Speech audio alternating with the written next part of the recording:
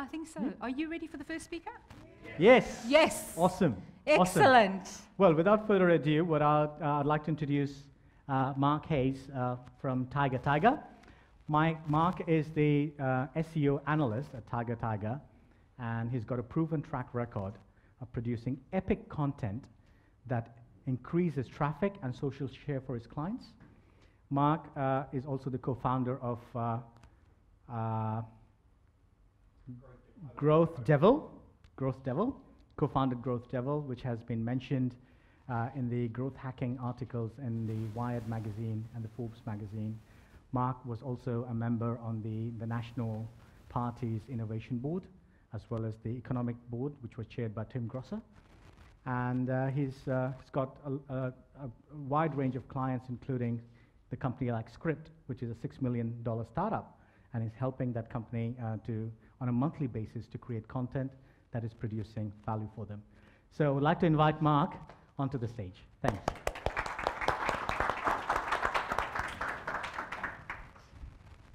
Clicker. On the table. Awesome. Turn me off.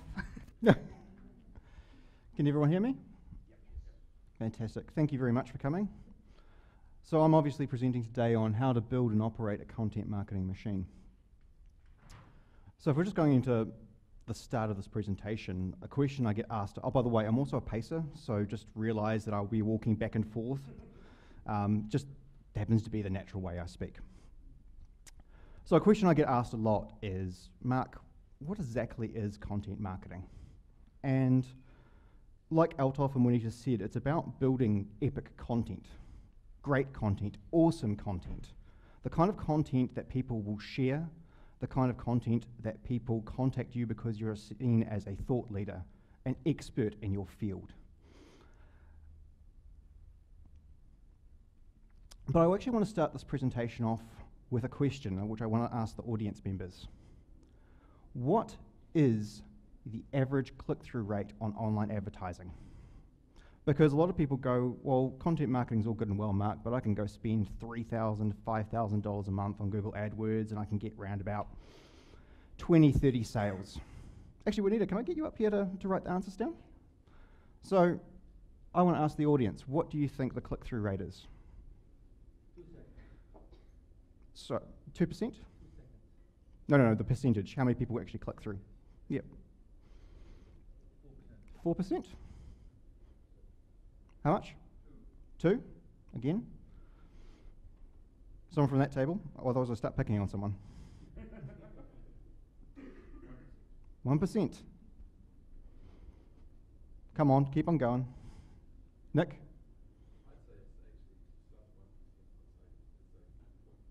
Okay, that's interesting. Andrew, what do you think it is? You think it's around about 0.5? 37.5. That is a very optimistic man right there. Am I close? The answer is 1%. 1% of people click through on online advertising, whether it's a Facebook ad, whether it's a Google ad, whether it's a LinkedIn ad, 1%. And that's not the people that actually buy your product. That's just the people that click that ad. Then you go down into another percentage of, like, I think it works out around about 8% of people of that 1% actually will buy your product. Content marketing, on the other hand, which is very, very interesting, generates 300% more leads than traditional marketing. 300%. Now, you can spend exactly the same amount of money as you would on a Google advertising campaign and get a far better result. And I'm actually going to start this presentation off with a case study. I know normally with these things you actually get towards the end of the presentation before you actually get to these. But I wanted to actually show you an example of a client that I've worked with and what the results were that they got from their one blog post. This is one blog post, by the way. He still just produced a second blog post the other day. On that one blog post, he drove 20,000 people in less than 2 weeks to his website.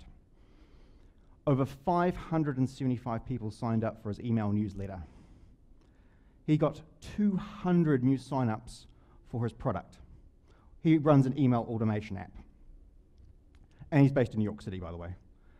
He also got featured in the Moz.com newsletter, and Moz.com is a $50 million a year company who basically cater to most of the SEO industry.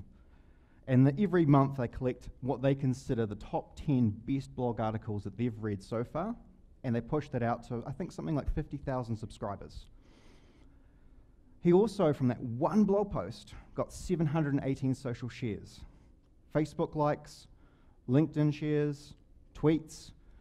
He had the team from Buffer tweet him out. He also had Neil Patel tweet him out. But when we start also looking at what the long-term implications of that blog article were, he now drives 500 people a day through his website. A day. From one blog article. He, on average, is asked to be interviewed by someone for a podcast, a blog article, a newspaper, every 2.1 days now as a result of that blog post. That's pretty cool for one blog post that took him roughly 8 hours to write. And where we helped him was coaching him through on the title, and which we're going to cover off later in today's presentation, also the story that he told. Because this is really, really important. The best blog posts and the best content are the ones that tell a story. Oh, and from an SEO point of view, what's really cool is that everyone links to that article every 3 days. So from a technical point of view, basically I think he's had 50 people from 50 different websites link to that one article, which is driving up like Google like crazy.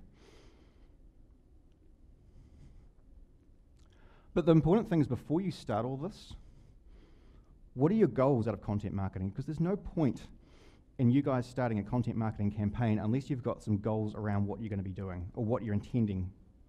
So this is an example that I've come up with. By no means is this the default that you should be using, but it's just an example that I generally use for myself. So my main goal is obviously to generate leads. I want more business. But I'm also looking at some other factors. Am I increasing traffic to my website? Because remember, this is a long-term game here. You're not in for the short term. Content marketing does take time. You know, am I establishing myself as a thought leader? To give you guys an example, I posted a blog article 2 days ago. I've just been invited by Onboardly.com, which is the PR company to most of the startups in the US, to do a guest post on their site as of this morning, as a result of that blog post. I've also been contacted by Vero this morning, which is an Australian startup. They're going to be tweeting out that article because I mentioned them in it. Am I capturing emails? Well, this morning I've captured, I think, around about 55 emails as a result of that blog post. Awesome. I can now market to those people to my heart's content. And social media. This is really important for me. Is this article being shared? Do people engaging with it? Good example is, like I said, with Marco and his startup ClientFlow, 718 social shares. I published a blog post on content curation around about 2 months ago, and I got over 100 organic social shares as a result of just simply writing a really good blog post and talking about and giving to the community.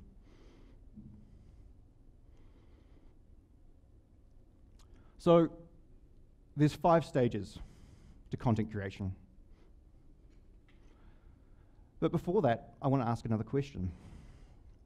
What should the average length of a blog post be? So I want to know what you guys think that the average word length of a blog post should be in order for it to be successful. 500 words? Anyone else? I'd say 100. 100 words.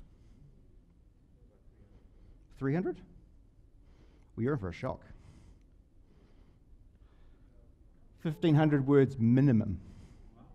When everyone's done the studies, every successful blog post is between 1,500 to 5,000 words. In fact, when I do blog posts now, they're on average 5,000 words. People don't share nothing less than epic content. If you're looking for people to share your content, you have to build good content, in-depth content. And this is actually really interesting because last year I had an interesting conversation with a marketing manager, and she was criticizing me for doing 1,500 words. She said, "You're too long. No one has time to read that, Mark. In fact, Google wants to see you writing 200-word blog posts." Well, one, the studies which were done by Moz and also done by Neil Patel completely disproved her. But as of Tuesday, Google ran another algorithm update, penalizing short content, effectively slapping down anyone that's done 200 to 400 word blog posts, pushing them right down the rankings. In fact, they've also changed the way that it's described on Google now. There is now a section in Google called in-depth articles, and they're actually ranking it ahead of everyone else's articles. So they're actually pushing in-depth content to the top of Google and penalizing everyone else. Actually, I need a glass of water.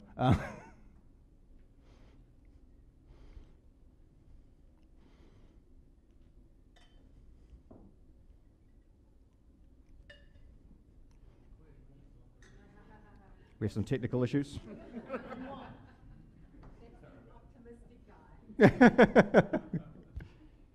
Okay. Okay, it's not working. Yep.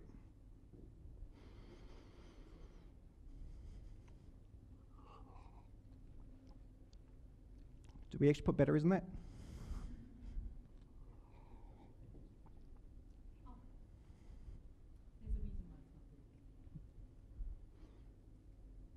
Ah. Yay.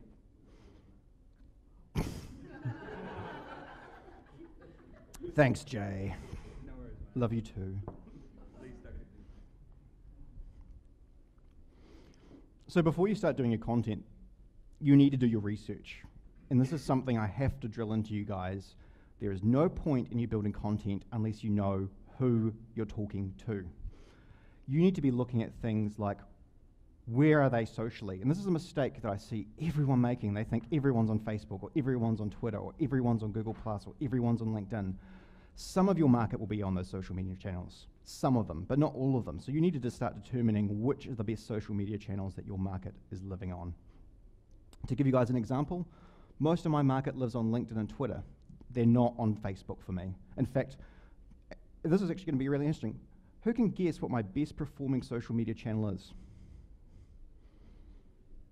Twitter's second. Google Plus is my best performing social media channel. In fact, every visitor that comes to me from Google Plus has a bounce rate on my site of 40%, which means 60% of the people that turn up stay. They, on average, spend 7 minutes on my site. In comparison, Facebook is 15 seconds. Facebook is my worst channel. That's why we don't have a Facebook page. We just don't even bother. But you also need to be looking at their demographics. Are they male? Are they female? If you're someone like, I don't know, if you're a nutritionist here, you would be looking at what their income level is so you can start working out whether or not they're actually your target market.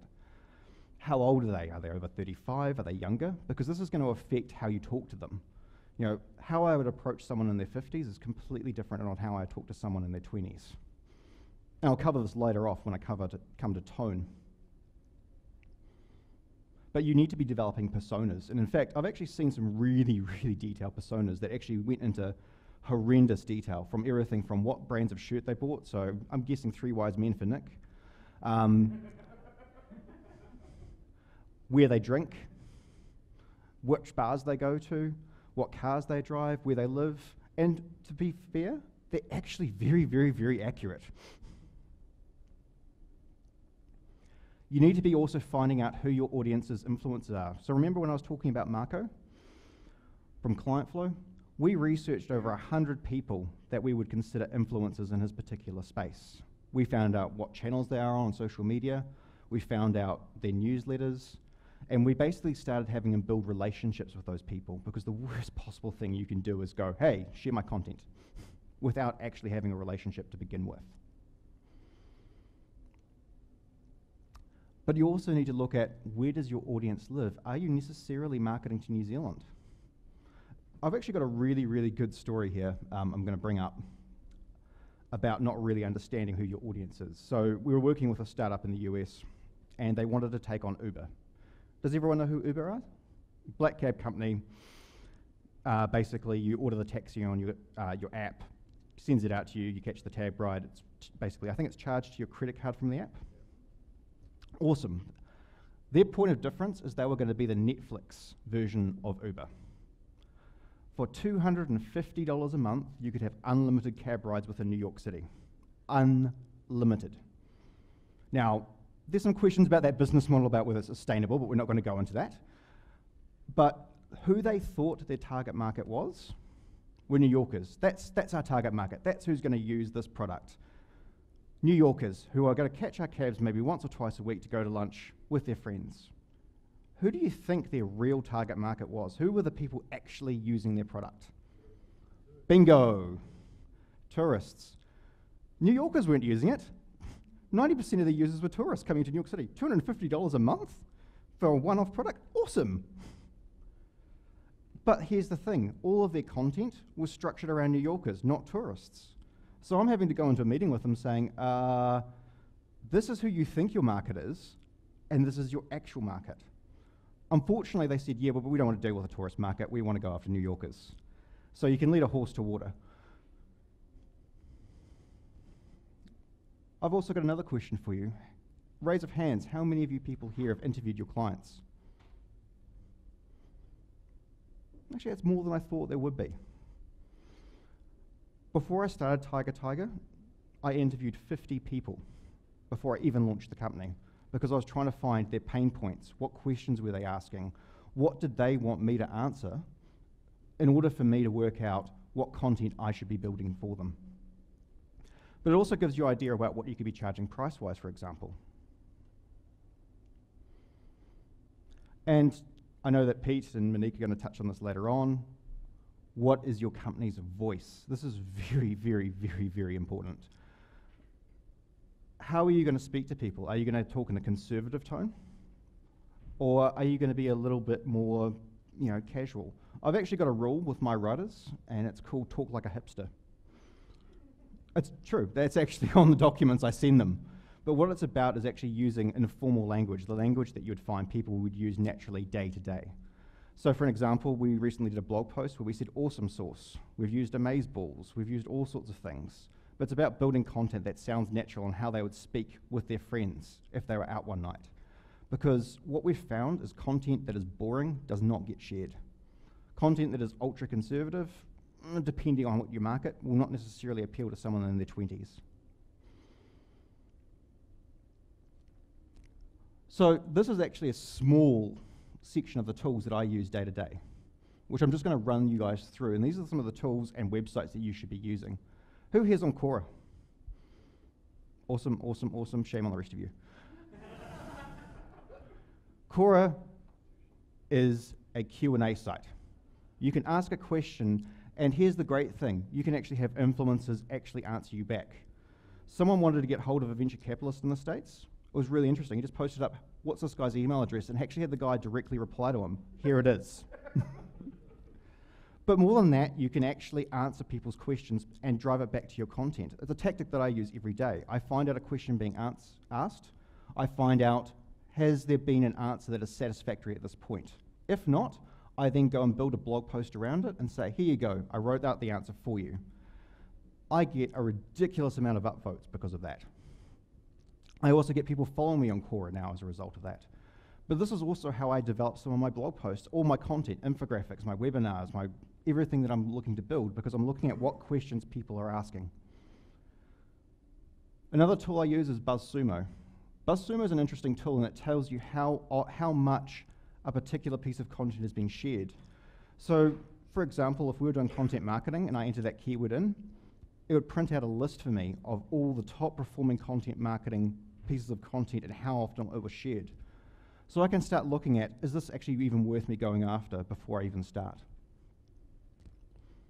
Mention is very similar to Google Alerts. It allows you to sort of track people talking on the net about certain topics. So I use it to sort of monitor the words to see if there's actually any buzz happening around at that time. And in a similar way, hashtag.org is what I use for doing research on Twitter about finding about whether or not a certain hashtag is being used enough. So I might find out, for example, that a good example is hashtag measure. Gets around about 30 to 40 actual mentions a day. So maybe I shouldn't be using that. Maybe I should be using hashtag analytics, which gets 500 a day. So this is when I'm actually putting content up on Twitter, that I'm making sure that I'm actually putting the correct hashtag that's going to get the most maximum exposure.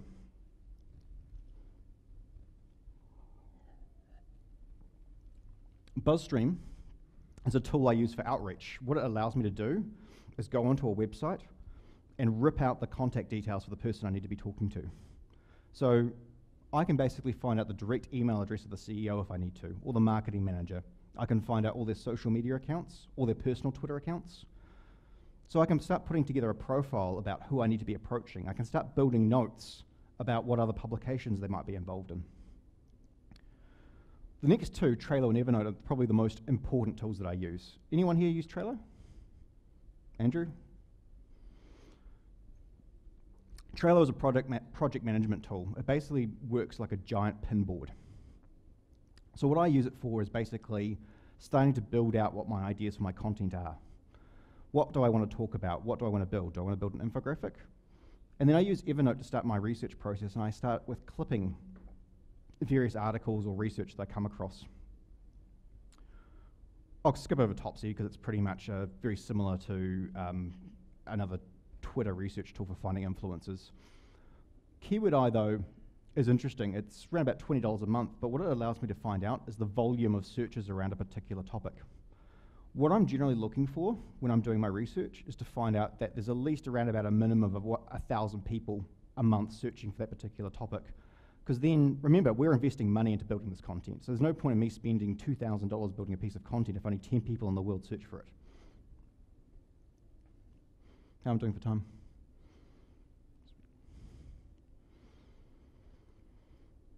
Next stage, the hard bit, ideas.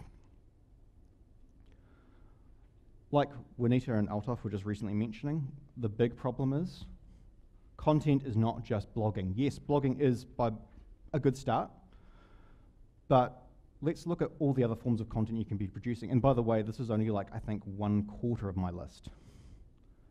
Research data, infographics. I actually don't see very many New Zealand companies producing infographics, which I'm really surprised with. One of the best infographics I saw from a digital agency was they said how to deal with a troll. It was awesome, it was funny, but it was also relevant for social media. It got them a ridiculous amount of social shares. I think like 3,500 social shares. Easy to produce, it's graphical, and people love visual content, by the way. If you can produce visual content, by all means do so. Are you establishing yourself as a thought leader? Knowledge bases. So many people don't do knowledge bases these days. If you've got a product and you can do a knowledge base for it, that's good content if you're answering a simple question. In fact, use something like User Voice where people can actually ask you the questions directly and you can respond to them and build it into your actual knowledge base. Guides are a big one. If you want actually a really good example of a company doing some of this stuff, Kissmetrics. They produce, I think, around about 1 guide a month and 1 infographic a month. And they drive a ridiculous amount. In fact, actually, I'll give you a good example. Kissmetrics, when they first started, just produced infographics for 12 months solid and drove 2.5 million people through their site from that alone. 2.5 million from producing infographics.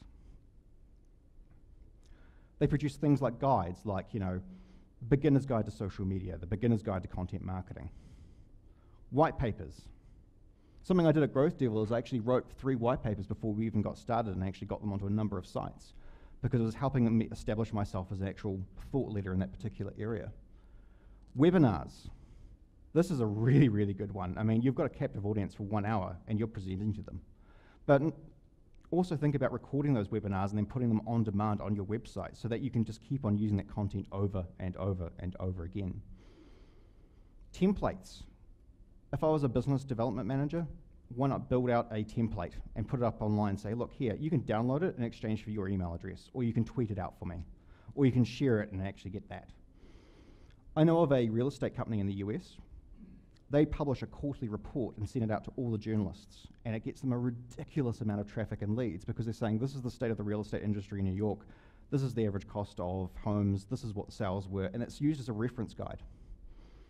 Ebooks, which I'll actually come to later, I'll give you a good example. I was recently been working with Squirrel mortgage brokers. One of the things I said to them recently was, why aren't there mortgage calculators on your website? You know, you think that you're a mortgage broker, the first thing you do is build out an actual calculator. PowerPoint presentations like this one, you can upload onto SlideShare. I'm working with a charity at the moment. It was really interesting. Like, we've had 88 views in less than a day on just that one PowerPoint presentation of theirs. Interviews. Now, this is something you can use over and over and over again. Go and actually ask for an interview with someone, a leader in your industry. Do the interview on Skype and record it. That then becomes something you can upload to YouTube or Wistia. So you've got video content. Have the interview transcribed. That's a blog post. Rip the audio from it. That becomes a podcast. All of a sudden, you've got 3 pieces of content for the price of 1. Blogging, which I've covered off. Stories. If you've got a brand and you've got awesome stories or case studies, why aren't you telling people about it? Let them know all your successes. Let them know your clients and what they're able to achieve as a result of your business. So, production. This is something that you need to basically work out whether or not it's worth, do you have the internal resources to do it yourself? I mean, if you've got a graphic designer in-house, awesome. If you've got people that could write, even better. But if you don't, then you really need to start asking yourself some questions of, maybe we need to start looking at working with some people that actually already have these resources. But when you're producing your content, you really need to be planning out your content at least 6 months in advance. Because you need to be working out, are you building up to this piece of content? Are you going to be sharing articles on this particular topic leading up to it? You also need the time to put together the actual research. You need the time to write out the content, to get it designed. I can tell you right now, you're not going to produce an infographic in one day. There's just no way it's going to happen. Same thing, like, I've got one blog post. It took us 3 months to produce. And you'll see why. You also have to set responsibilities. Like I was saying, if you're doing this internally, you need to be working out who's going to be doing the research, who's going to be finding the photos, who's going to be doing the graphic design. Who's going to be on social media tweeting this out, who's going to be building the influencer relationships during the course of it. This is a team effort, and if you ever speak, by the way, your mouth goes really, really dry. Especially when you've been speaking for, I've got 19 minutes left, awesome.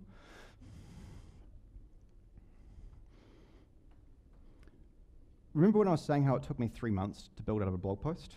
I can tell you why, because we had to do draft, then we have to do edit, then we have to do second draft, then we have to do the final version. And when you're working with a writer, there's a lot of backwards and forwards on that. You're having to give them feedback, you're having to explain why something didn't work.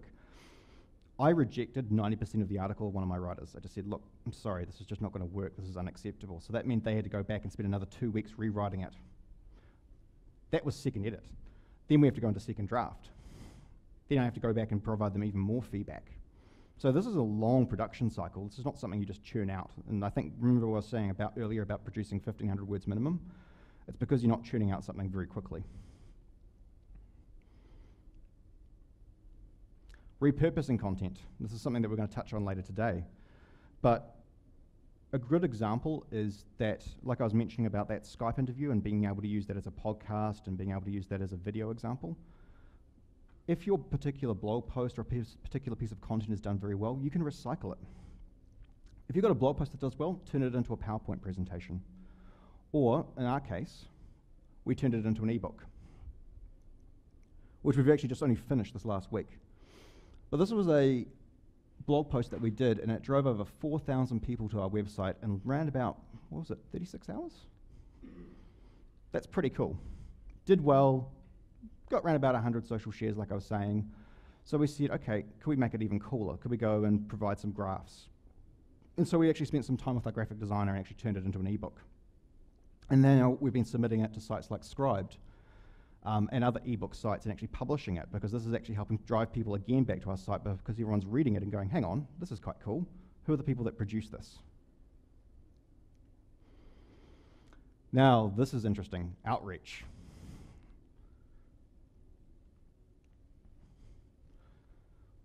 Where so many companies go wrong, and I've seen this so many times in New Zealand, is they publish their content and that's it.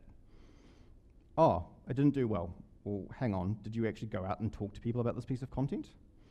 You know, you spent 40 hours producing it, and you spent, what, 10 minutes? Oh, well, we shared it on Twitter. So did you actually reach out to influencers in your area? Did you go, hey, look, I've mentioned you in this blog post? But before that, like I was saying before, you need to be building these relationships with these people. For example, I'm dealing with a guy in the US at the moment by the name of Justin Jackson. He runs a site. I'm slowly building a relationship with him over time. We're chatting back and forth as a result of his email newsletters. He follows me on Twitter. If I see something interesting from him on Twitter, I interact with him. If he sends me a newsletter with a call to action, I answer it. He actually asked me yesterday, what was the best piece of advice you ever got in his newsletter? And I said, being told to shut up. Actually, that's a true story. My mentor told me, you talk too much, shut up. It was right, because I was talking too much in meetings and I wasn't listening to the client. So like I was saying, you need to be building these relationships, and these relationships are going to take time. I would say if you've got a piece of content that's going to be going out in June, then round about in January, February, you should be starting to actually start working with these influencers. You should start following them on Twitter, retweeting them, answering their tweets. See if you can connect with them on their newsletter. If they've got a call to action, like I was saying, answer it. Start interacting with them, start talking with them. I sometimes comment on their blogs, and like I was saying yesterday when I went to Onboardly, I said, hey, hi from New Zealand, friendly. And look, we've chatted on Twitter a couple of times. I've made a couple of comments on your blog. Here's an article where I've mentioned you. Send it to them, and Heather and the other CEO came back and said, that's really awesome, Mark. Thank you so much. We're going to tweet this out to our followers right now. Then they invited me this morning saying, hey, you know what? We've been chatting a lot. Why don't you actually write a guest post on our blog? I think that they get roughly around about 100,000 people a month through their website. So that's some good exposure for me. And it's an example about something that you guys can be doing as well. Thinking about other channels. So this is where you need to start thinking not just about social media, but all the other channels you can be placing your content onto. So like I was saying, if you've got Scribd or account, put your ebooks up there. If you've got PowerPoint presentations, go on SlideShare. You need to be thinking about all the different channels you could potentially be distributing your content through, not just, we're going to put it up on Twitter and Facebook. Think about publishing, like, for example, a blog post on LinkedIn if you're one of the, I think, Bonita, you've been invited, haven't you? One of the LinkedIn publishers that you can actually publish now. But don't be recycling content for that one. I say write something actually custom for that particular. So the final stage is analysis. Now this is basically how did your content perform? And you need to be setting some goals around this. But fun fact, chief marketing officers report that they spend 8% of their marketing budgets on marketing analytics. And they're expecting to increase this level in the next 3 years.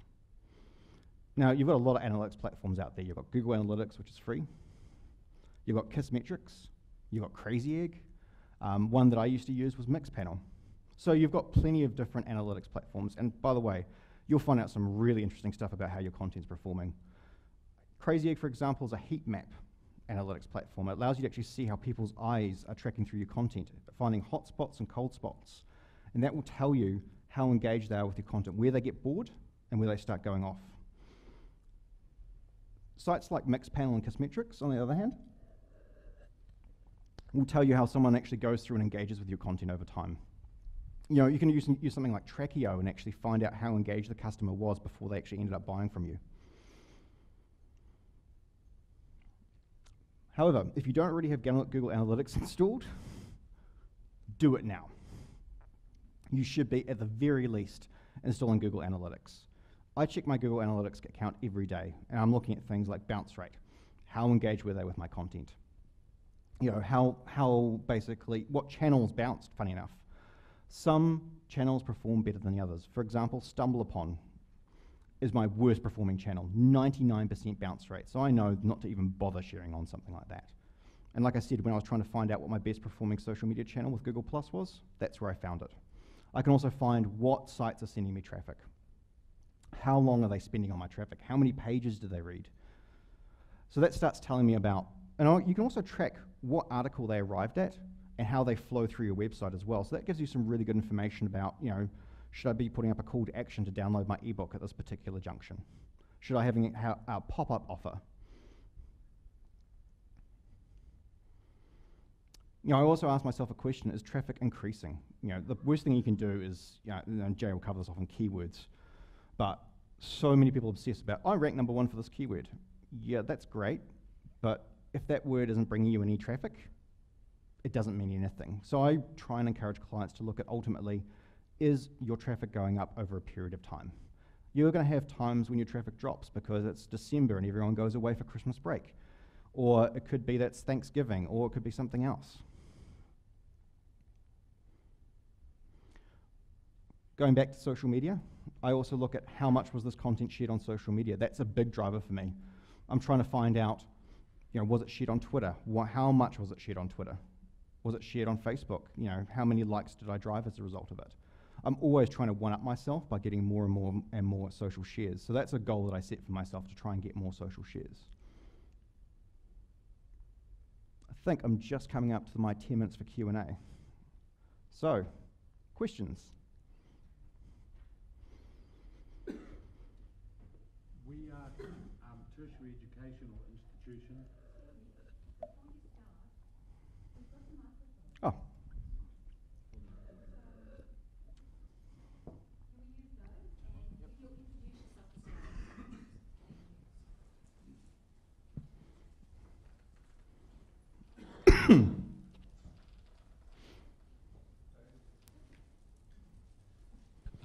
My name is Kevin Smith from New Zealand Fashion Tech.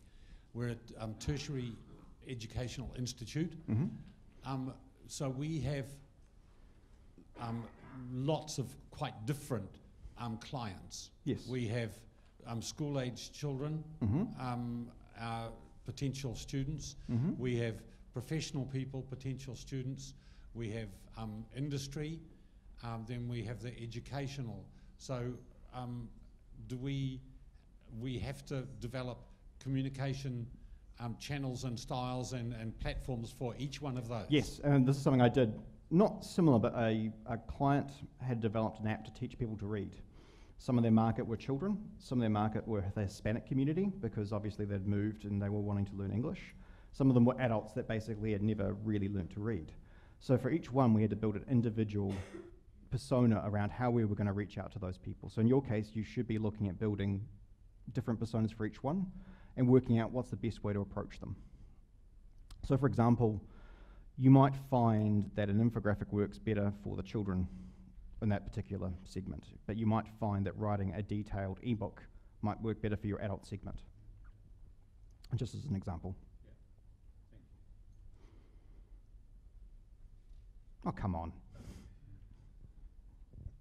Mark, I'm still puzzled with this 1,500 minimum Word documents. Yep. Now we have a website and we're using videos Yes. to get the message across.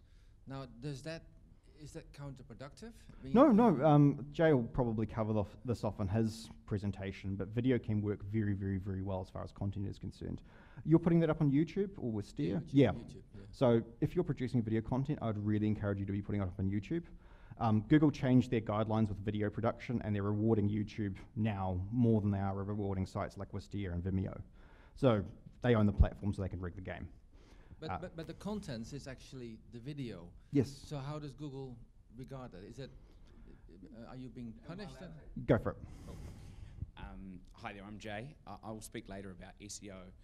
For video content, what I would do, I couldn't agree with Mark more about the high-end content, and you absolutely have to have at least a large number of 1,500 word articles in order just to give yourself some authority. So that's absolutely important.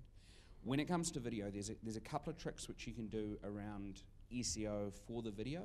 The first thing is make sure that you stuff there's a lot of kind of actually I'll just stand up. There's a lot of space to write content in the about the video section. So you can put a lot of keywords in there and write about what your video is about.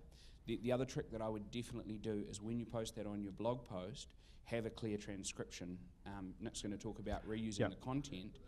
I would get some PAs to. I'm a bit lazy, so when I do a video, I'd much rather have someone else type it out. One trick you can do with YouTube, which is it actually caused the Chinese government, it caused a diplomatic little bit of a situation where the New Zealand Prime Minister was speaking, I think it might have even been in Parliament, and the translation on Google Translate from YouTube was a little bit funny, and I can't remember the exact wording, but it basically made it sound like we thought that the Chinese were not really cool in any way.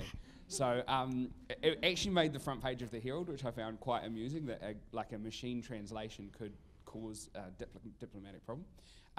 But what the trick you can do is, once you get the video, you've got the content, they have a bit of a messy transcription, but you can download that whole transcription. It's on the little cog on the video on YouTube, and then you can retype that up. That will be indexed, all the keywords from that will be indexed, but I also extract that and chuck that at the bottom of the blog post. Yeah, so to talk about what Jay was saying earlier, a really good example of this is if you look at that Moz site that I was talking about earlier, the founder of the company, Rand Fishkin, he does what he calls Whiteboard Friday every Friday. He speaks in front of a whiteboard, he talks about his ideas, but you'll notice that below the video is a transcription about everything he says, which probably equals 1,500 to 5,000 words, depending on how much he's going on about the particular topic. So those videos work very, very well.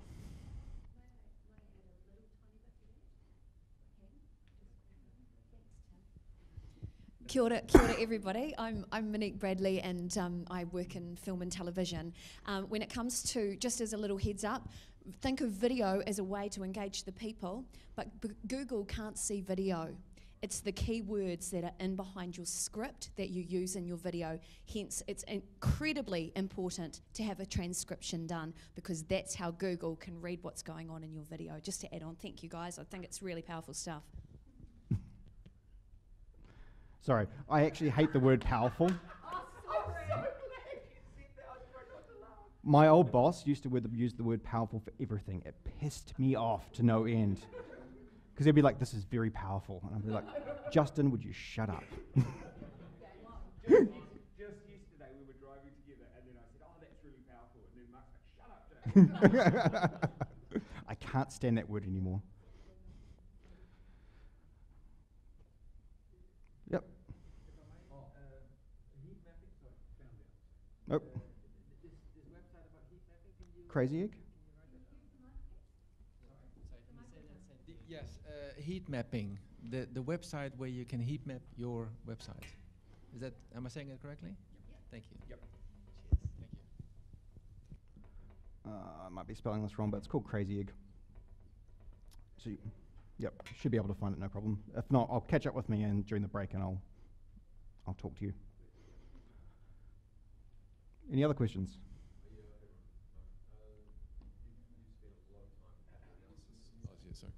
You've spent a lot of time on the analysis and looking at the numbers, which we highly recommend you do.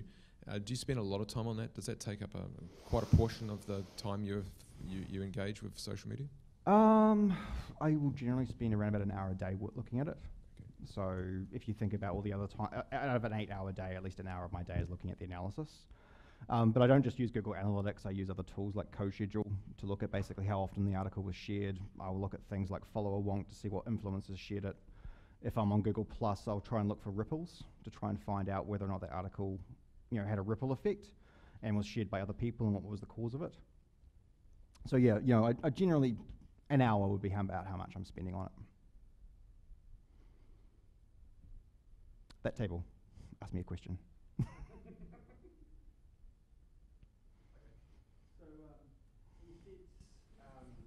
Normal click-through rates about, just a bit of, speaking of analytics, yep. You mentioned the normal click-through rate's 1%, but social marketing is...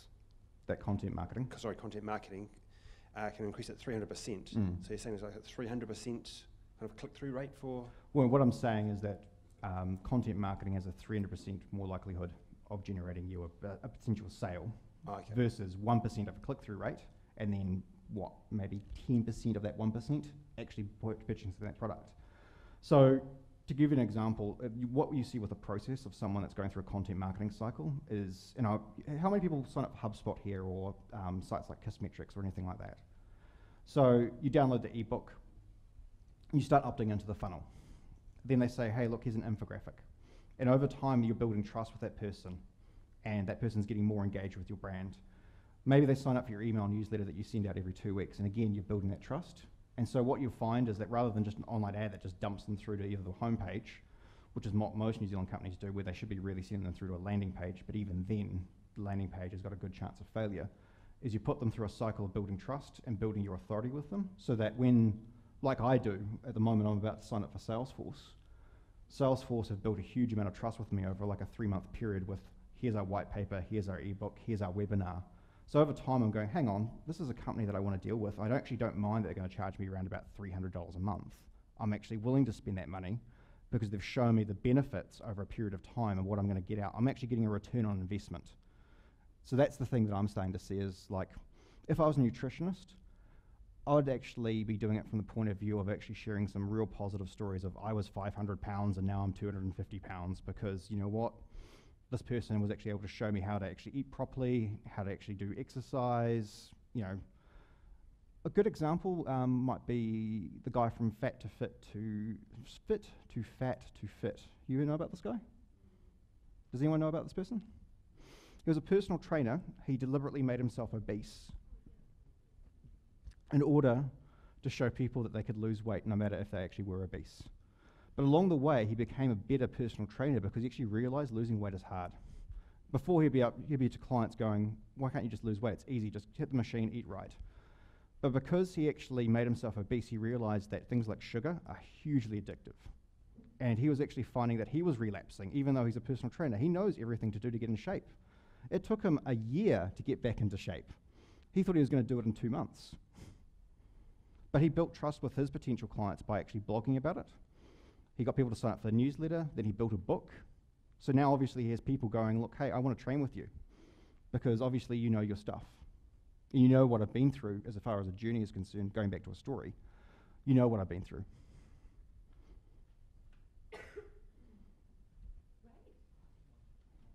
Oh. Got one more question. Yeah, I'm Rusbe from Excel Corporation. I work with Altaf. Mark, you said content, you need to plan it 6 months in advance. But if I'm writing about a current topic, trending topic, yep. So how do I... Well, that's called newsjacking. That's the technical term for it. Okay. Newsjacking. Like hijacking. Like hijacking, but you're hijacking a news article. It's called newsjacking. It's where you're talking about a current topic. That is different because that you can pump out quite quickly, provided you've actually got a good, competent writer on staff, or that someone that you know, like, hey. So, for example, if I was in the New Zealand Herald and I was basically talking about obviously this dirty politics thing that happened recently, you might be writing an article about that book and seizing the moment, and that's going to help you with ranking in Google because Google's going to rank that content because it's actually relevant at that particular time. But that's not what I call evergreen or cornerstone content. That content will drop off the moment that article no longer becomes relevant.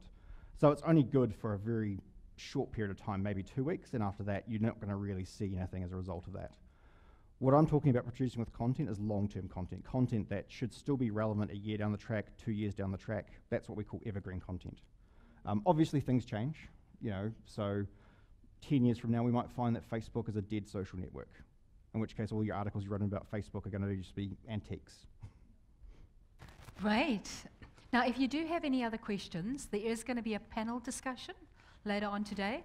So please write the questions down and do ask them in the panel discussion. You'll have time. And you might think of something as you go along to ask Mark later on in the panel discussion.